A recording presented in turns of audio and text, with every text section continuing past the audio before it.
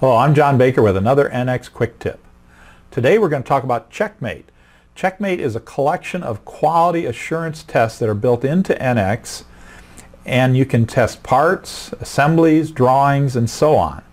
Primarily it's used to validate things like company standards. Did I follow my prescribed standards? Have I followed best practices as defined by my company?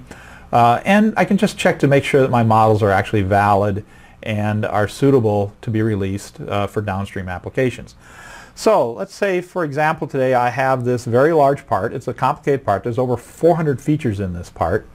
And I've got a series of tests that I would like to perform. Now I could go through and run these tests individually. You know, there's ways of analyzing things like the validity of the model and so on. But it'd be nice to just capture it in a test that I can just have set aside and just run whenever I need to. Let's say just before I release a part to production. So I'm going to go up to my and set up my test.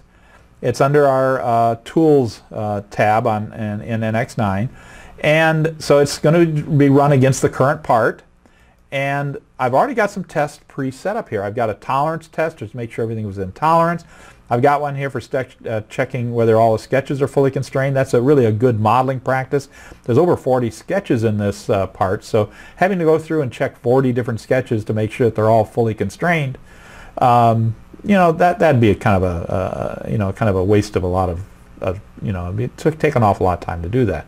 And I've got one here for just kind of doing a sanity check to kind of make sure that the body is consistent.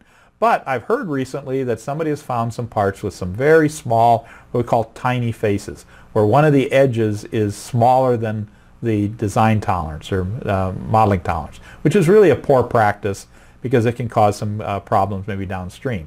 The model might be valid as far as modeling is concerned, but it could be a problem for other people. So I'm going to come up here to my modeling, and I have a set of tests. And there's hundreds of tests in here. We've pre-set up probably the vast majority of the ones that you would normally probably want to use. We've already got in here. So I've got one under Examine Geometry. There's a large number of different tests I can do. But the one I want is tiny. So I'm just going to add that to my list. So now I've got 4 tests set up. So now let's just go ahead and execute them. So I run it. That was pretty quick. It came up very quick. So let's close this down and let's look at our results here. And so I see here are the 4 tests and the results. 3 of them failed, but 1 passed. The consistency is okay, so that's not a problem. But we're having a problem with edge tolerances. So if I look at the edge tolerances and click on that, here's our little report that we have. And it says it found 2 edges that were out of specification. And we come down to the bottom here. We can kind of read down here. Here's what the test results is. And this is what the distance tolerance was checking for. It's basically saying that these parts, and you can read it up here, it says they are over the specified tolerance. In other words, they are created at a tolerance that was greater than 0.025, which is what we had set up as our standard. So we know that there's a problem with that area. And that tiny one, the one we were concerned about, let's take a look at the tiny.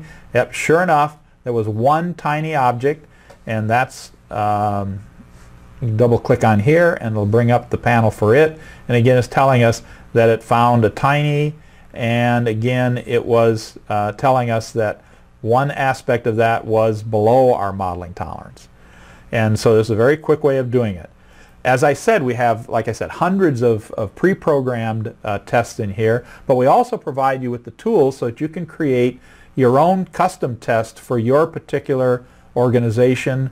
Whatever they might be, they can incorporate them in and just include them in with the standard test and just add them to cover really whatever you could possibly think of.